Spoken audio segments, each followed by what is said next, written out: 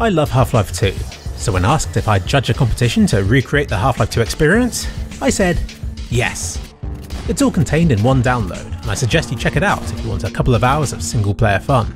The Nostalgiaville competition had 8 entries and 1 bonus, which I'll start with. Freeman and Bob could pass as a Half-Life 2 level. It looks, plays and smells just like one, but on top of that throw some original ideas into the mix, which is most welcome. The first half is puzzle based. You're without a weapon, but luckily for you, you have Bob, who will shoot enemies and generally be quite helpful, if incredibly stupid. Something that Half-Life 2 had, but never really used, was the squad function. You could point to somewhere and anybody following you would run to that spot. In Half-Life 2, this was only really good for setting off trip mines, but Freeman and Bob uses this mechanic to help to complete puzzles. You must guide him to control panels in order to progress through the level further. Clearly, Bob can't think for himself, but then again, maybe you can't either. Something I was impressed from with this entry was the level design, which would do a good job at hinting at where you needed to go, without ever having to scream it in your face. The overhead cable in the starting zone tells you all you need to know, and these sorts of subtle hints are applied throughout, making you feel smarter than you actually are for solving stuff. Midway through there's an escape sequence full of baddies, man-hacks and helicopters dropping bombs, as well as the risk of drowning. This was my least favourite bit. I felt rushed and thought a lot of the damage dealt was a little unfair. But the end of the level picks up again as you and Bob fight off an army of enemies and a helicopter, which satisfyingly concludes this entry in the finest boss sequence of the competition. This was a professional, consistent and enjoyable map, maintaining or surpassing Half-Life 2's quality and keeping what was special about the game. It also did a good job with the jokes and references. Poor Laszlo! Poor Laszlo. Who needs Alex? Give me Bob any day of the week. I'm gonna stay and hold down this spot. I give it 8 out of 10 for being at, or above, the standard set by Half-Life 2. The first of the proper entries is Metro, which takes the nostalgic theme seriously. This entry recreates the first third of Half-Life 2, but within a single, sprawling level. You have the train intro, the City 17 streets, the escape from the cops. At this point I could tell exactly where it was headed. You escape from the city, which seems to have grown a few skyscrapers since 2004, and you plummet into the water far below to commence the sewer sequence before ending on the canals. Like I said, it tries to be nostalgic, but a little too seriously perhaps. In recreating Half-Life 2, but to a lower standard, its limitations are obvious and it doesn't introduce enough new elements to stand on its own 2 legs. All in all, I would say that this is a solid, but average entry that doesn't have quite enough shooting for my liking. In fact, I don't think you shoot any enemies at all. It's all crowbar action up until a vehicle sequence, which ends with a mounted gun scene for the end boss fight, which I get is always a good way to go. But Metro tries to cover too many things too quickly, and it all feels a bit shallow as a result. I give it 5 out of 10 for being kind of like Half-Life 2, but to a lower standard and with no original features. As a judge, here again worries me. I'm concerned that I didn't get this level. Maybe I missed out on something obvious that would have made it all make sense. But for now, this feels like a very flawed map. Let's begin. You start in City 17, people and Combine walking about everywhere. What do you do? Where do you go? I don't know. I slipped through one of the laser gates at one point, but don't think I was supposed to. The scanners seem obsessed with the Vortigaunt sweeping the streets. All like, oh cool, look at that. Which I had a good laugh from. But suddenly a huge fight breaks out, and you die. Oh. Not gonna lie, I gave up and had to no-clip out of this level to see where I had to go. Apparently you had to head through this doorway, but there's nothing that hints that this is what you have to do. After this, you go through a clone of that bit in Half-Life 2 and have to break out of this window. Once again, not obvious. And then you plummet off the top and lose some health, and then get attacked by headcrabs. Okay, then I try to go through here, but you can't. And you can't break it. So instead you go through a maze of rooms and sewers. This bit here also being remarkably difficult to find. The bits of this map that look like you can pass through, you can't, and the bits that look like you can't, you can, but probably aren't supposed to. Special mention to this bit. I was desperate. I'd run to every corner of the map, found several passages which turned out to be dead ends, and was trying anything to make progress. Since there was an enemy up here, as well as some miniature scenery, I thought that perhaps this was where I had to go. Sure enough, I could get through. But no, wrong way. Again. So I returned to this and found an outpost, but this proved to be a dead end. Eventually I resorted to no-clip again and found this train bit, which is only accessible through the bit that you can't pass through. At this point I had no idea what I was supposed to do and gave up. making this the only entry that I wasn't able to complete from this competition. I don't get it. This map does so many things, some of which are complicated to make. It has the potential to be pretty decent, but it's so poorly planned and playtested that I'm simply left confused and disappointed. I'm worried that I missed something obvious. I'm sorry to say that Here Again only gets 2 out of 10. Badwater is a gorgeous map, looking like Half-Life 2 but on a larger, more spectacular scale. I'm not sure about the colour filter. Replacing blacks with murky reds made me feel a bit blind in the darker spots. And the map has an identity problem. It's unsure of what it wants to be. You start by a hovercraft and it made me think it was going to be like the Canal segment, but it ditches that idea without doing anything with it, becoming a warehouse shooter before ending with a boss fight. Along the way are optional places to explore, which reward you for doing so, and while it's light on puzzles, there are a fair few enemies to shoot, which I'm fine with. Sadly though, this is where I felt it fell apart. More so than with the other entries, I found the graphics hindered the gunplay, either by hiding enemies in dark spots, or from plastering sections with unnecessary clutter that doesn't quite serve as cover. There's no room for flanking or alternative routes. Every fight is you running at newly spawned batches of enemies. The warehouse theme had potential for so much more. The best bit is the final boss fight, which did bring back memories of the Lost Coast. Though it felt a bit cheap that I couldn't go up this ladder here, and that when I beat the first helicopter, another spawned. I'd rather have gone up against a single helicopter with double the health. I know I've gone on about its flaws, but I still liked this map. It just frustrates me that it wasn't more. A second combat section would have done the gameplay wonders. What about a gatehouse in the canal section you have to clear before advancing onto the main one? All in all, this was one of the most impressive looking entries. The music was well chosen, and I liked this eerie sounding bit as well. Never figured out what that was supposed to be, but it added to the atmosphere. Rating this map 6 out of 10 feels harsh, but I can't shake the feeling that the graphics came first, and then the gameplay was added to it. Lone was another difficult one to judge. It did its best to give a bad first impression. It didn't have lighting.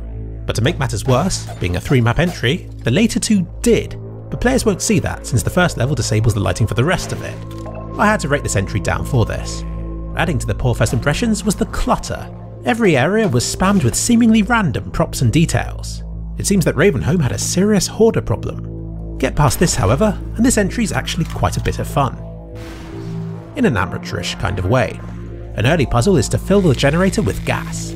A later one is to fill this precarious bucket with concrete blocks to open a gate. And boy is it precarious. Incredibly though, it worked. The poorest bit by far was this bit. You man the slowest firing, most inaccurate piece of rubbish ever and must shoot wave after wave of Combine who enthusiastically run at you. Why did the Combine even come to Ravenholm? Honestly, you're better off hiding further back because this gun turret's a death trap.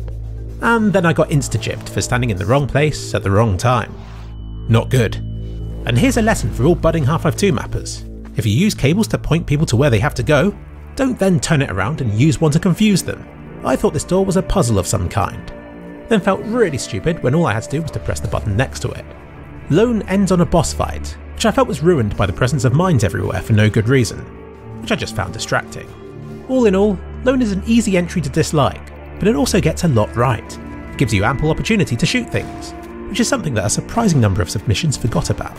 It doesn't grasp the nostalgia of Half-Life 2, but what it does do is to remind me of the early custom maps that you download online for it, and I feel it's been made by somebody who might not have the best knowledge of mapping, but who has passion for the game, and that's something I respect. And the award for the most abrupt ending goes to... yeah, that. I give it 5 out of 10 for being a flawed but gameplay-packed collection of maps. And now for something completely different. Power Up is a point-and-click adventure game, disguised as a Half-Life 2 map. It's absolutely nothing like the original game and should lose points for that, but at the same time it grabbed my attention and I couldn't help but want to play it to the end, even if at points it tried to put me off. Like, what's this? Who am I? What's that bus doing there? Am I a Combine soldier? Am I a civilian? Oh look, it's an undercover cop. Bit like Barney from Half-Life 2. He's my friend, and yet he shoves me off if I get too close. The story is, you go undercover to get to batteries to do something. The voice acting is difficult to understand. Now, I'll direct you through the whole place. Just make sure you listen to me carefully. And if you don't hear it the first time, tough. You're left stranded in a large but empty City 17 map without a clue of what you're supposed to be doing. You don't get a weapon in this game, but it turns out you don't need one because cinder blocks are surprisingly effective. One of the first unintuitive puzzles is how to get through this locked door.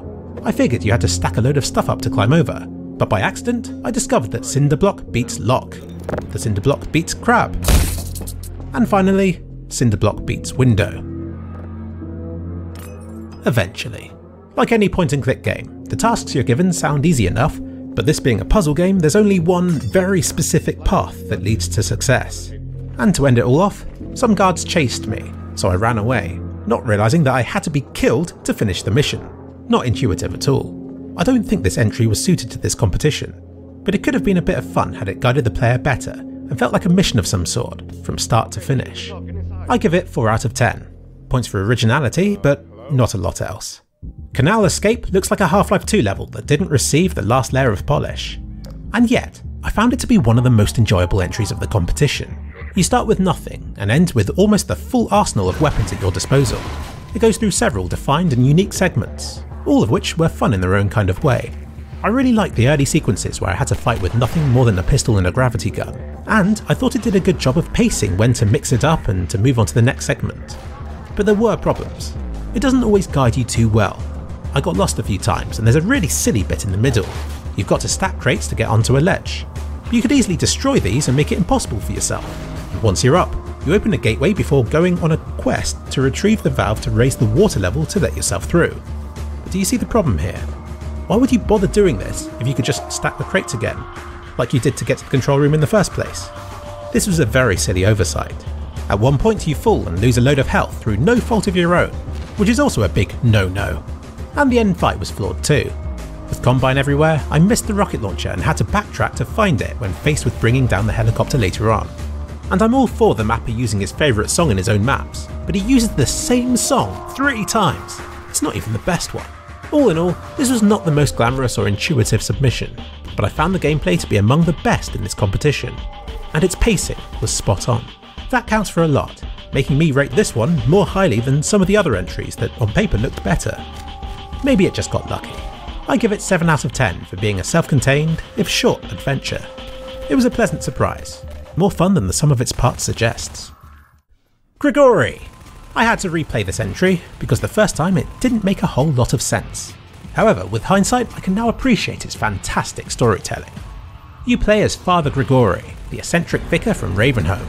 In Half-Life 2, he's a mystery, an enigma, and this is something this map builds upon. I mean, who has a chessboard on the same table as a cactus? Who has a table solely for a hula girl? You get the idea. And on this table is Annabelle, his custom weapon that you don't get to use in Half-Life 2. It looks like a shotgun, yet contains less ammo, a longer delay, and a different button to equip it, all of which will serve to confuse Half-Life 2 fans. And although he respected the town's residents in the original game, here he doesn't give a damn. His radio's in need of repair, and he'll wreck anybody who gets in his way. This level plays like an arena shooter, rooms filled with demons ready to get smoked. It's actually a bit of fun, but too short, and the route you have to take can often be misleading. Perhaps this represents his own path to salvation. Seriously, excellent storytelling here. With all that being said, this entry's too basic, too short, and too empty to live up to its potential, and isn't too similar to Half-Life 2 in any way. I give it 4 out of 10. I couldn't rate this one too highly, but I kind of wanted to. And lastly, Cosmonaut, and what an entry this one is. First impressions matter, and this one delivers. It looks beautiful, offering a large open environment for you to explore as you leave the rocket crash which seemingly nobody has noticed. This slow start pays homage to Half-Life 2. I like the humour too, like this bit. God, someone had the courage to do that. Anybody who's played the original will know why this happens, and likely has done themselves. What follows are 25 minutes of great custom content. Each bit will feel similar to places from the original, but it gets away with it by often ramping up the scale or challenge to the next level. I'll say now that there wasn't as much shooting as I'd have liked. I'm talking close quarters with shotguns and SMGs here. Never been a fan of long range with pistols that much. But what this submission contains is well designed puzzles, and rooms that I would look at and think, yes I'd like to see what kind of challenge this will present to me. And despite the large scale of the environments, I never felt lost or confused. Cosmonaut contains some outstanding examples of player guidance. I don't even know if it was intentional, but at this point I had to find a broken pipe piece, and a barnacle helped point it out to me. Thanks, barnacle. I also noticed that interactive objects would highlight if I was close enough to them. This isn't something I've ever seen in Half-Life 2 before, but it's a thoughtful guidance tool. As good as Cosmonaut was though, there were a few niggles that I had. Of the enemies, I find the manhacks among the most annoying, and there were a few too many for my liking in this entry. And despite the scale and potential, the final boss fight was underwhelming and far too slow. I was left wondering if I had broken it between waves. It was a bit of an anticlimax, given what I'd gone through to reach that point. But despite that, this was the best entry and was faithful to the theme of the competition. This one deserves 9 out of 10. Free content doesn't come much more professionally executed than this. Being a judge of a mapping competition is intimidating to me. Being a mapper myself, I understand the effort that every entry has had invested into it, and I never like speaking badly about one. I've enjoyed myself more than I expected though. It's been great to jump back into one of my favourite games and to play through these entries with an open mind. They're all so different and unique, and I hope I've been fair with what I've said about them. Thank you to the mappers for making me want to map again, and to Nika107 for hosting this competition. Check out his YouTube channel here, and go over to Run, Think, Shoot, Live to check out the entries for yourselves. See if you agree with me.